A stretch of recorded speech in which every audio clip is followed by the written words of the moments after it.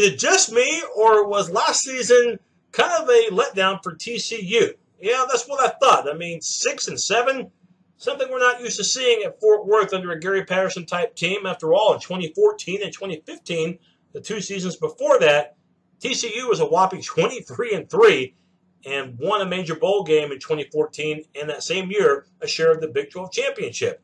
Last season's team just showed way too much inconsistency on offense, and defensively, they bended too much, and the secondary had to deal with a series of injuries. So no wonder it was a mediocre year for the guys from Fort Worth. So Texas Christian entering the 2017 season, well, they should be better, at least if you look at it on paper, because they returned a ton of starters and a lot of senior leadership. And that will include offensively Kyle Hicks, who amassed over 1,000 yards on the ground in 2016, also had 12 touchdowns.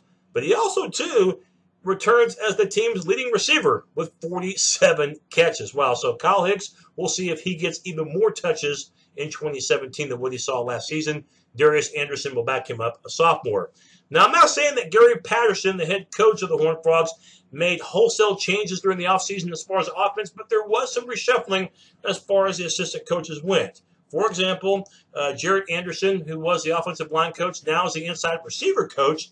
And the guy by the name of Curtis Looper, who was the running backs coach, now is the co-offensive coordinator along with Sonny Cumbie, back for another year. But this time, Cumbie will take more of a role as far as play calling goes. Now, for the past few years, as you know, it had been the Sonny Cumbie, Doug Beacham show, and they were responsible for some explosive offenses these past few years for TCU. Of course, last year's offense had their struggles. Now, Beacham is the offensive coordinator at Kansas. So it will become Sonny Cumbie and Curtis Looper's offense for the Horned Frogs. And another thing to talk about, too, for TCU, Sonny Dykes. You might remember him, the former Cal head coach. Well, he now will be a part of the TCU staff as an offensive analyst or consultant, if you will. So that should aid Kenny Hill a little bit, who's had an up-and-down college career. Of course, Kenny Hill, the quarterback, 3 years ago, played for Texas A&M, started well that year, but then struggled, lost his starting position.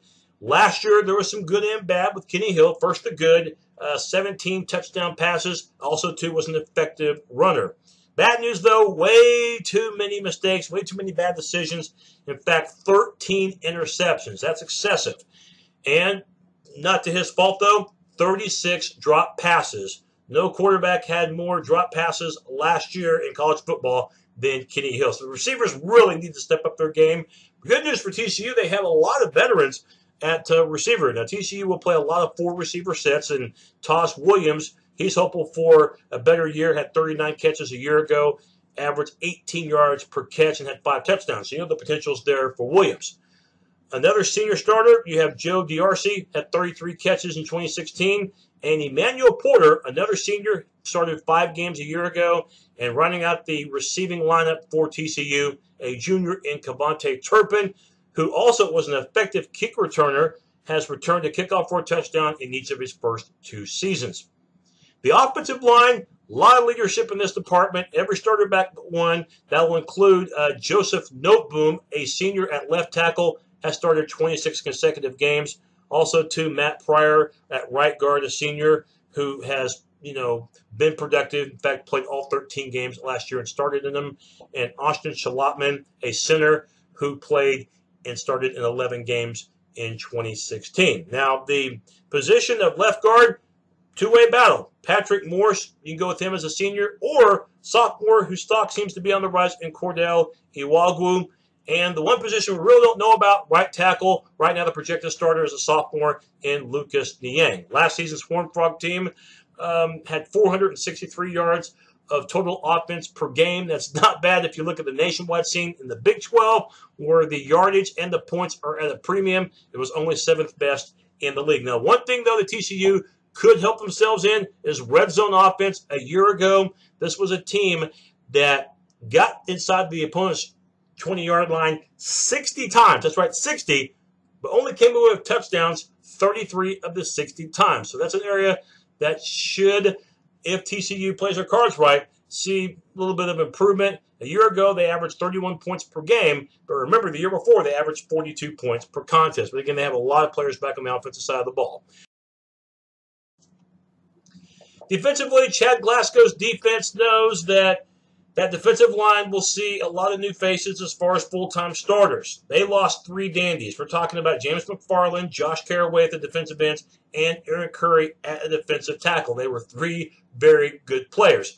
The only returning starter you have back on that front 4 is Chris Bradley, a senior, who started in 9 of the 13 games a year ago and had 30 tackles. Now, the other defensive tackle, Joseph Broadnax, he did play in 12 of the 13 games, missed the Liberty Bowl, but did start in 3 games, had 23 tackles. As far as the defensive ends, a guy that could really see his stock rise is Max Borson, a senior who had 6 sacks a year ago, 6'4", and 235. And the other defensive end, I think they're getting excited about this transfer from Louisiana Monroe. We're talking about Ben Banogu, a guy that 2 years ago at Louisiana Monroe really made an impact for that team. Had to sit out last year because of the transfer rule, though. But his presence will be very much welcome. Ben Banogu, a junior. So looking at the linebackers as TCU plays that 4-2-5 alignment, linebackers are the best in the Big 12 and one of the best units in the country. I'm talking about a couple of guys that combined for 251 tackles a year ago. First-team All-Big 12 player in Traven Howard is going to have a shot at All-American this season. 130 stops a year ago, and he looks like he's got one bright future coming up as far as the National Football League, the next level. He's a senior, and a junior in Ty Summers had 121 tackles a year ago and was second-team All-Big 12 last season. You have also Montrell Wilson and Sammy Douglas as quality backups for the TCU unit. The secondary, this was an injury-riddled area last year, and they were at times vulnerable as a result. But they're healthy and ready to go right now. All but one of their starters is back. They lost Denzel Johnson, the safety, but they do return just about everybody else.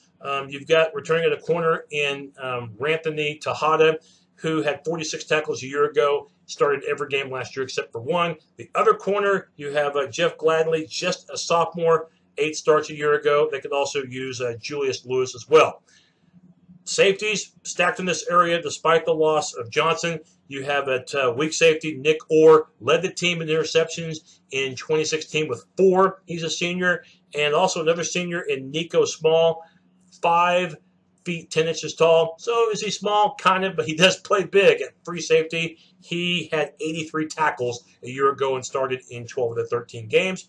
And rounding out the TCU secondary at strong safety, you have Ridwan Izahukum, a junior who played 12 games last year and got 2 starts and had 24 tackles. As far as the special teams go, well, as far as field goal kicking, they went with multiple kickers in 2016, went 18 of 25, but a couple of those games at least were costly with missed field goals at the end, and it ended up being overtime losses to both Arkansas and to Texas Tech, both games at home. So we'll see if Brandon Hatfield is still the place kicker. As far as I've heard after the spring, it could go to any one of 4 kickers right now, so stay tuned on that. Looking at the Horned Frogs schedule, it gets real serious starting week number 2 for Texas Christian, a road game against the SEC's Arkansas Razorbacks. As I mentioned earlier, Arkansas beat TCU last year in Fort Worth overtime. Oklahoma State, Kansas State, and Oklahoma. 3 schools that TCU has not fared very well against the last 3 years. A combined 4 wins and 11 losses. You got to play all 3 schools this year away from Amon G. Carter Stadium. So it will not be easy. September 23rd is the Big 12 opener in Stillwater against the Pokes. And October 14th against KSU. But at least you get West Virginia, Kansas, Texas, and Baylor all at home. For some reason, Kansas plays TCU very competitive. In fact, last year's game, TCU was lucky to get out with a 1-point win at Lawrence, but at least you get them at Fort Worth this time. The Oklahoma game is November the 11th. The last 5 years, which has been all 5 years that TCU has existed in the Big 12, the team that's won this game has only won it by 7 points or less, including last year, in which TCU almost came back from a 25-point fourth-quarter deficit, only to lose to the Sooners by 6 points. Vegas has TCU at 7.5 wins. Yeah, Vegas knows something, and I was thinking 7 wins or 8. I'm going to say 8 wins. Okay, I'm going to say 8 wins. I don't think they'll get the job done against the Oklahoma schools or against Kansas State. Arkansas is going to be a bit of a challenge as well. But I do think they'll handle the rest of the competition. It'll be an improved season for TCU, but I don't have them contending for the Big 12 championship. That's my look at Texas Christian. We'll catch you next time.